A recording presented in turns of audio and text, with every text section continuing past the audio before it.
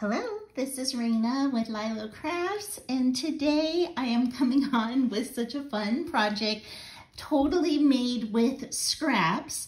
And so this was 100% inspired by Tina of Shabby Dabby Doodah, and I will put a link to her channel in the description below. And they are fabric and paper and lace scraps. So basically anything goes, anything that you have that you can combine to make a beautiful embellishment, you can incorporate that into this project. Now, I think she called these fabric paper scrappies. So I just love that. And I am going to share with you 7, and then we'll make one together so you can see. But let me just say, the secret ingredient that I have never used is this Amazon packaging.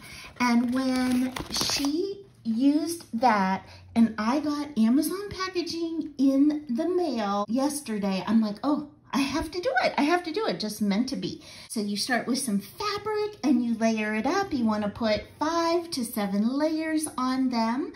And so you can see here, this time I use fabric, and then I use tulle, and then I use that Amazon packaging, and then I use some sparkly rickrack, and then I did a lace, and then a vintage book page.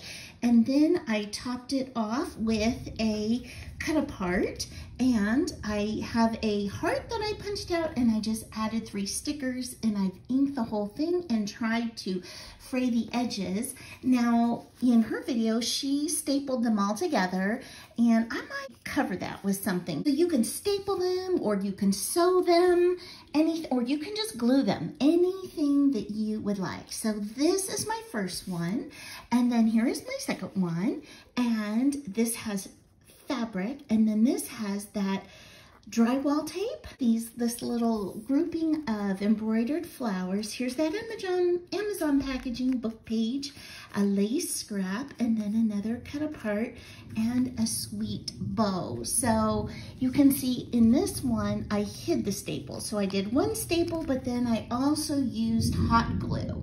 And if you guys are hearing the rumbling, we are in the middle of a thunderstorm. Please excuse my shadows as well. It's quite early here in the morning, before 7 o'clock. So, okay, so those are my first 2. My next 2 are these. And so you can see I've got that plaid fabric down here again, and this time the book page before the Amazon packaging, and then I've got pink lace, and then look at this, I have some of this sequin tulle. I have never used it. I've had that in my stash probably for 2 years or so, so I thought, oh, that would be perfect. This time I added a sentiment of nature, and I have this beautiful blue bird. I just fussy cut that bird and inked it all around, and I've got a sweet little grouping of flowers here. This one is pink, my other one is peachy, and I did buy these on Temu, but I believe they have them at Hobby Lobby as well. So I've got that one. Then I've got this one, and this is like a see-through piece of fabric, as you can see, so you don't have to have a solid fabric. I've got see-through, and then I use burlap back here, and then I've got the Amazon packaging, and then I have seam binding over here, and then I have book page, and then a doily, so I cut the doily in half, and a cut apart here that I've inked around, and I've used a sweet little bow, and I topped that with a little pink pearl. And this time, you guys, I normally ink with Vintage Photo, but you know, I have this walnut stain in my stash from a long time ago, so I just thought, you know what, I'm gonna use that. So I use walnut stain. It is a little bit darker. And on the Amazon packaging, I wanna say, I think you can see here that I use both the shiny side and the matte side. So whichever didn't have like the black showing, that's what I used. Okay, so now I've got 3 more here, so let's start here. So on this one, I've got a yellow and white plaid, and I frayed all the edges. I did burlap again. This time I used this beautiful lavender trim, and thank you to my sweet friend Janet Kay for sharing that with me. And she is with Sunflowers and Crafts, and I will put a link to her channel in the description below. You gotta go check her out. She is such an angel. And I've got the Amazon packaging, and then this lace, all these laces that I have were shared with my sweet friend Dale of Not Too Shabby Chic. And so I'll put a link to her channel in the description below.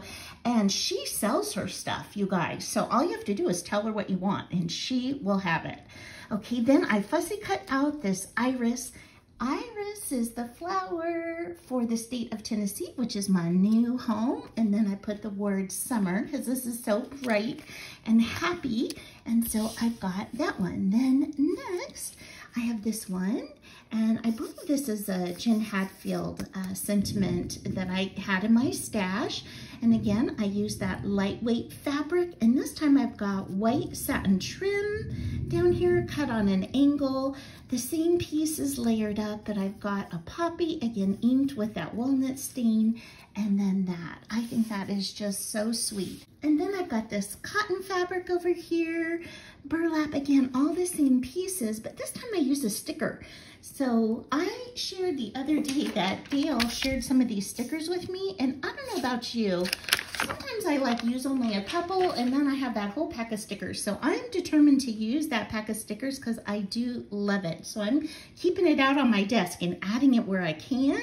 And I've got a light pink bow here, and I added a tiny little stone over there.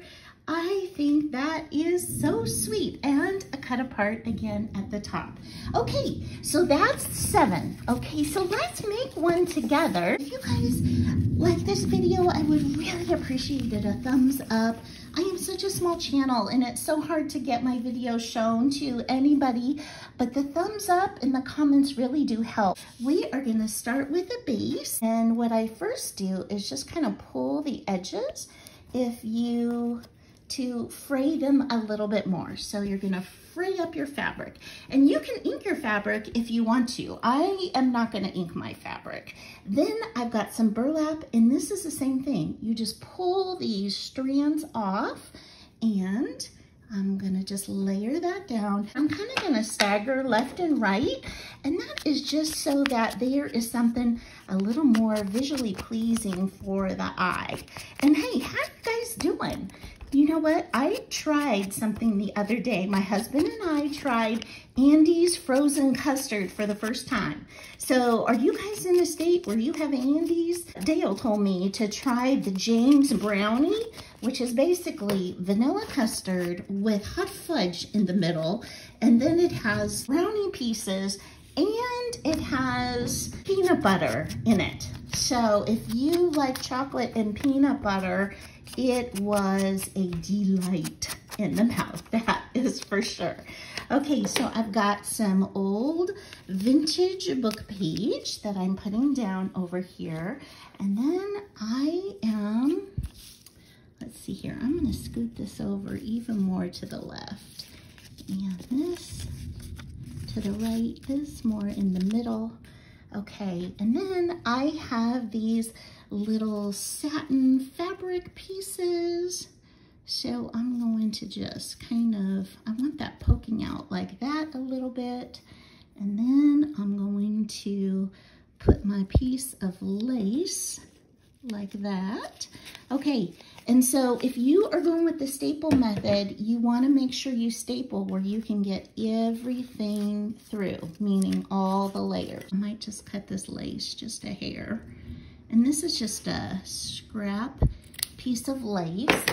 Next, I've got this Maggie Holmes piece of paper, and I'm just gonna ink around. Now, if you wanted to make the edges fancy, you could certainly just clip the edges. Let me just show you what I'm talking about. You could just quickly just nip off these tiny little edges, or if you have an edge punch or corner rounder, you can do that on there. I'm just going to ink those. Again, all we're doing is creating delights for the eye to focus on. Okay, so I'm gonna put that there.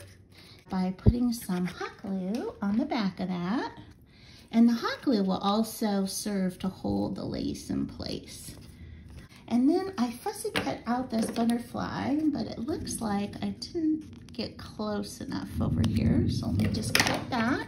And again, I'm using walnut stain this time. You can see it's a little bit darker on the inking. Okay, so I'm gonna put this butterfly right there.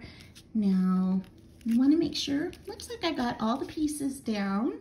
Okay, then I also have this little bow that I tied. Okay, just like that. I'm just gonna put a dab of hot glue to hold that in place, like that. And then the last thing I want to do is to put a little bit of bling on that butterfly. So all this is from the Dollar Tree, and it comes, you know, on a roll. So I've had this for quite a while. And so I think 3 is gonna do great on the body. So I'm just going to put a little dab of hot glue there. Okay, and I'm gonna put that down just like that in the center. Oh, I think that is so sweet. So thank you guys so much for spending time with me today, and I hope you have an amazing day. Bye-bye.